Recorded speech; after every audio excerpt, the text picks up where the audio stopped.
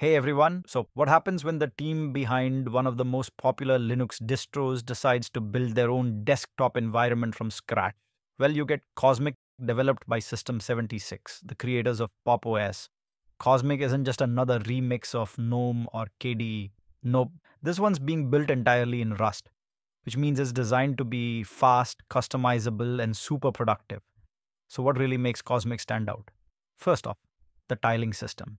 It's got this smart auto tiling feature that just works. You can literally turn it on or off with one click. So, if you're into that clean keyboard driven workflow, it's perfect. But if you prefer the classic floating window style, it switches seamlessly. Basically, you get the best of both worlds. Now, customization. This is where Cosmic really shines. Everything is modular: the dock, the panels, the applets, you name it. You can build a minimalist layout, a full productivity hub, or something totally in between.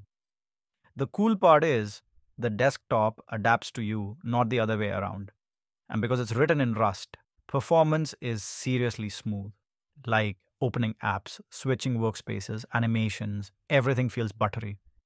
This thing runs great even on modest hardware, which is honestly impressive. Cosmic is going to be the default desktop for Pop! OS in the future, but System 76 is developing it out in the open, so it could totally become a big player across the Linux world.